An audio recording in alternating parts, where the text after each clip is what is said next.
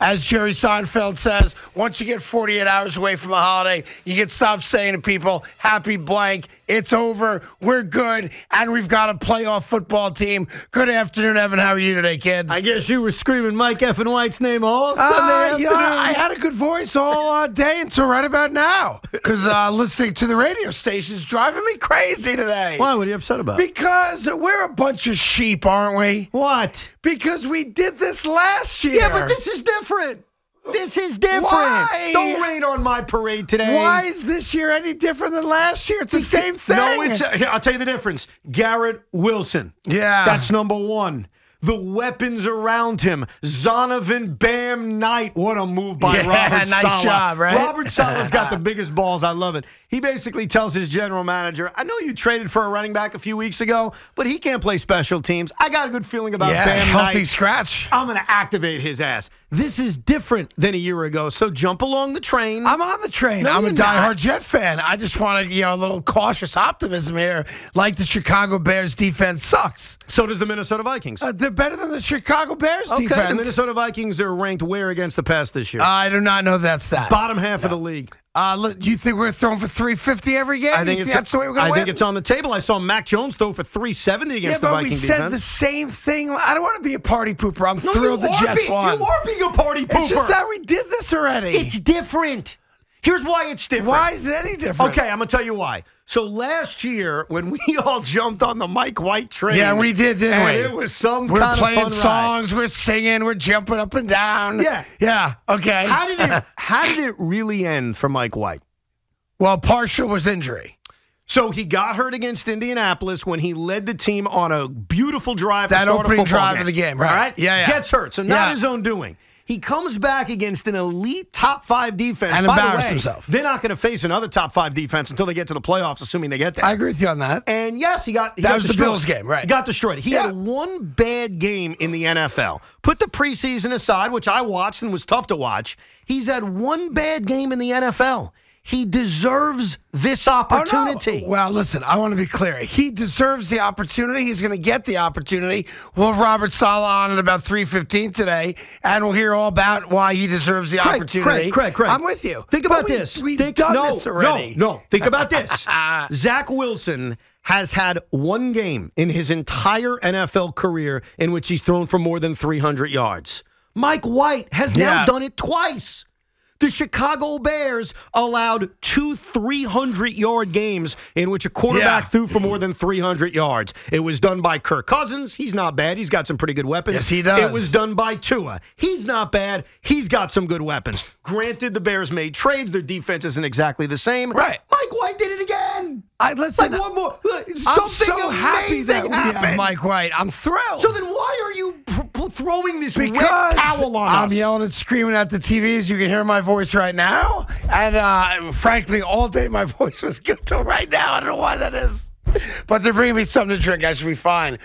Because I don't deserve good things. You don't deserve good things. Well, I don't argue with And that. I know exactly where this is going. Where's it going? And I don't like it. Where's it going? It's not going to be pretty against Minnesota. Was Zach Wilson That's what pretty? I'm concerned about. But was Zach I Wilson want to be clear. pretty? I know Zach Wilson's not the answer right now. Okay. So I have no better answer than Mike White. Mike White's a starting quarterback. And let me be clear. He deserves to be. After what he did yesterday, he deserves to be. I just don't want to get myself in a position like I did last year. But here's the difference. And that's where all you knuckleheads are going. No, first of all, don't name call. We're not knuckleheads. We're just moronic Jet fans. The difference is I'm not asking Mike White to be Joe Montana. Okay. Neither is Robert Saleh, neither is LaFleur. We're asking Mike White to do the simple things on offense. And to his credit, yesterday, and it was the same thing we saw in the one game that he played well in a year ago. All of a sudden, there's open wide receivers, and he's throwing them the ball. So you've got I appreciate that. So you've got more talented wide receivers than a year ago. You have a better running game than a year ago, and you have a defense that, despite its first 2 drives in which they played awful, but then flipped the switch and did an excellent job. Yes, they did. But to open this game, David Montgomery's going for 26 yards. Brandon Eccles is missing a tackle. Sauce Gardner's deciding to tackle Chase Claypool, which was embarrassing. Twice. But the Jet defense responded, and this is an elite-level defense. This is a different team. And the way this team is built, they don't need Patrick Mahomes. They need a capable, smart quarterback that can read a defense, not try to do too much, and make the simple plays. Yes. Mike White can do that. He did it yesterday. That's what they're going to ask him to do against Minnesota and Buffalo. So last year, we were excited because we thought this was Tom Brady. We thought this was our version of Tom Brady coming out of nowhere. Like, I forget the guy that hurt him. Matthew Judon. Yeah, we were celebrating Matthew Judon last year like he was Mo Lewis. We thought it was Mo Lewis. That's exactly right. We're not doing that. I'm not doing that. Here's what we're doing, and it's obvious based on everything that was said by his teammates yesterday. This quarterback gives them a better chance to win. He does right now. This quarterback is liked by his teammates a hell of a lot more. This quarterback can make the simple play. And that's all you need from this quarterback in this offense with this defense. So you know what? Yeah. I want to be Mike White. Mike White. So here's the funny thing about it. You talk about how it's not like last year, how you're not buying into the rah-rah part of it, that you're going to make a judgment just based on football. And I appreciate that, right? But you're not being honest with the audience. What's that? And you know you're not being honest with the audience. What have I done? What have you done? What have I done? You want to just admit it? Or do you want me to have to out you on it? I don't know what you're referring to.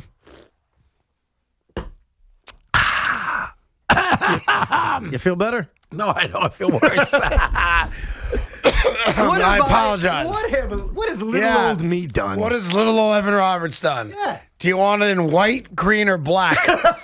Why don't you tell people what you ordered yesterday? So? Yeah, so what? Tell people what you ordered yesterday. I actually ordered a black Mike White jersey because it seems like that's where he does his best magic. Evan ordered a black Mike effing White sweatshirt from the guys at U Stadium. Yeah, so what's wrong with that? So don't act like you're not buying into it like you did last year. Well, he's on. You're so into it. Hook, line, and sinker. You're into it. Well, should I not be into it?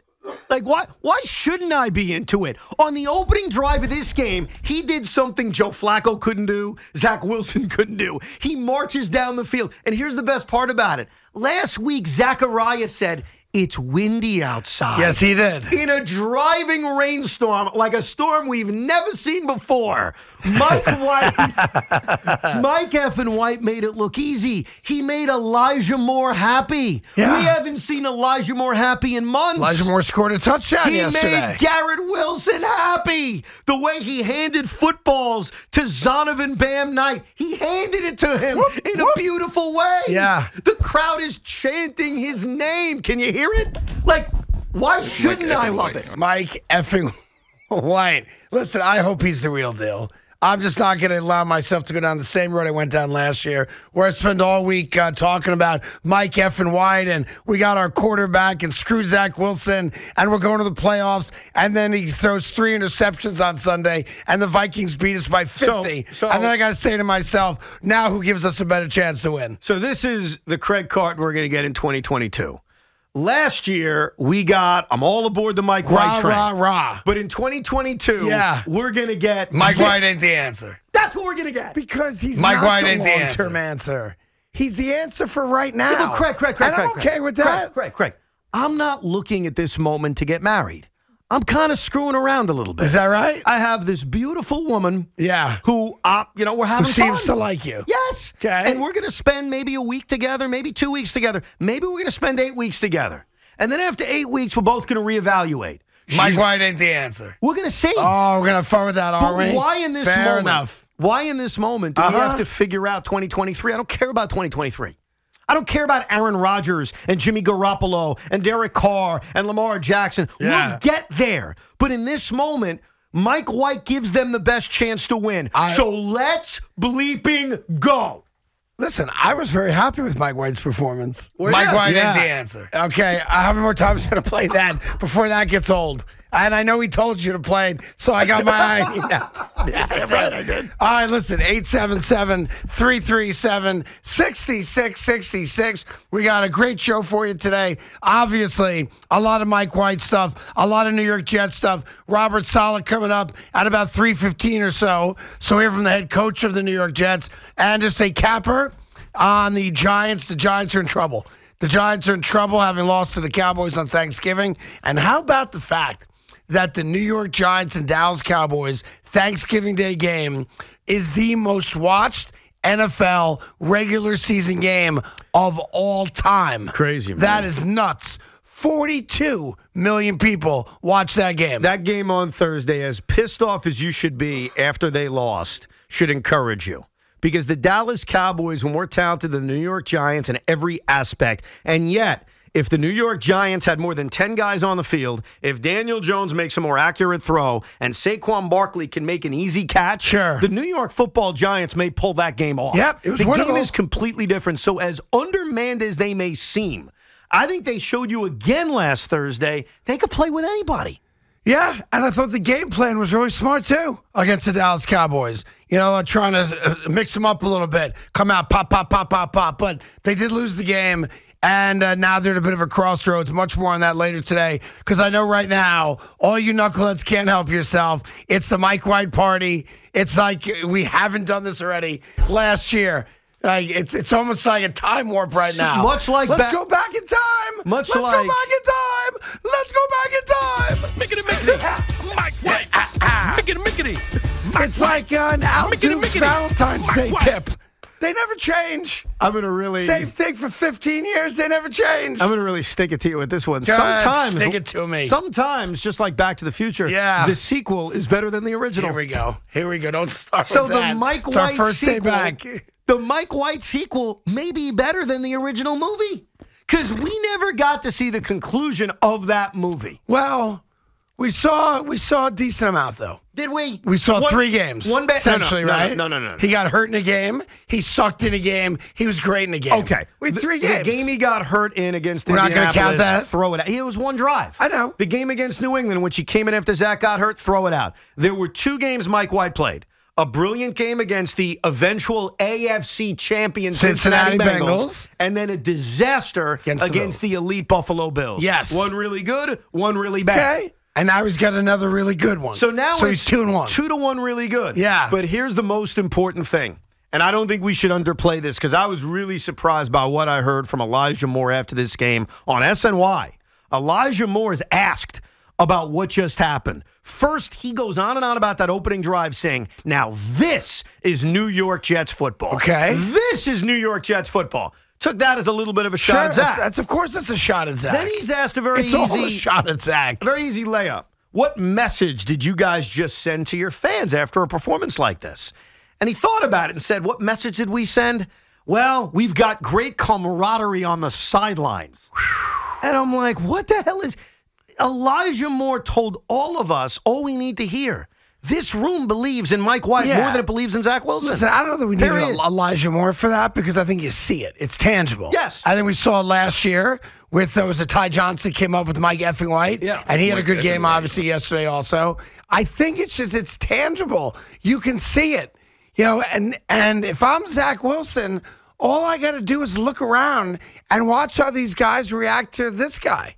Because it should be a message that he swallows, which is, I've got to change who I am. Too late, bro. Yeah, for here it might be too late. For New York, for our interests as Jet fans, I think it's very, very likely it's too late. There's an old thing I tell my kids all the time, read the room.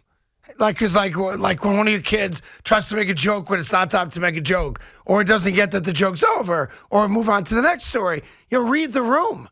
And I don't think Zach Wilson ever read the room. And if he did, he read it wrong. Well, here's my thinking. Because the room right now is telling you, for the second time in 2 years, these guys, whether he plays well or not, the guys like Mike White. After today, because I still think there's remnants of what happened with Zach and the difference between Zach and Mike White. But here's the truth. After today, Zach Wilson's irrelevant. He is. We don't spend a lot of time talking about third-string quarterbacks, and that's all he is. And unless something happens to Mike White, I hope not, or something happens to Joe Flacco, and I hope not, Zach Wilson is now irrelevant in terms of the 2022 New York Jets. He doesn't matter anymore. Right now, in the moment, that's a fair statement. That could change in 2 weeks, obviously, but right now, that's accurate. Could Mike White get hurt? Sure. Could Joe Flacco suck? Sure. By the way, a lot of Mike things White can happen. has 5 interceptions against Minnesota, he's probably not starting the next week. I don't know about that. Well, we're going to ask Robert Saleh 3:15 Well, you and I won't, but somebody's going to ask him the question, I guess. All right, we'll get all your calls, 877-337-6666. Coming to you live from the Town Fair Tire Studios, powered by Town Fair Tire. Nobody beats Town Fair Tire. Nobody. You got something there, Evan? Yeah, did you hear? I got big news. I don't know why I can't talk all of a sudden. I was great all day. And then you showed up. So I brought it out with your olive oil skin and your special charm. And you ruined one of Waltz International's greatest piece of throats of all time. It's all me. I apologize. Evan Roberts never gets that part.